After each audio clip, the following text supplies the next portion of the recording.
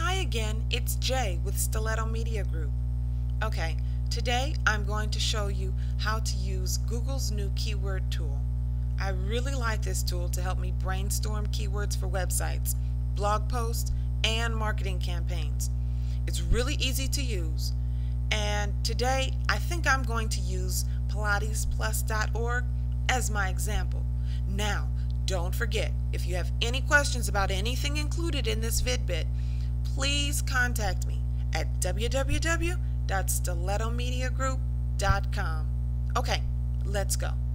We'll begin by going to www.google.com/sktool, and I already have it up here for you to see.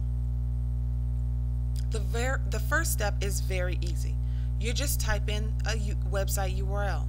Now this can be your URL or the URL of a competitor to get an idea of what keywords they're using.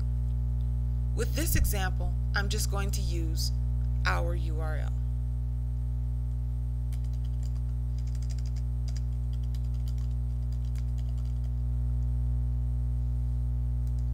You can also add words and phrases, but for this example, we're just going to use the URL.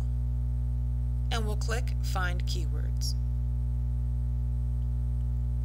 It doesn't take very long, and it provides a lot of great information. The first column here pulls up all of the keywords from that page.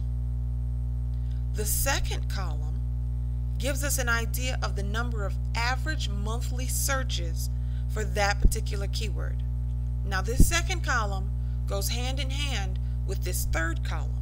The third column here gives you a graphical idea of how many competing websites are also using this keyword.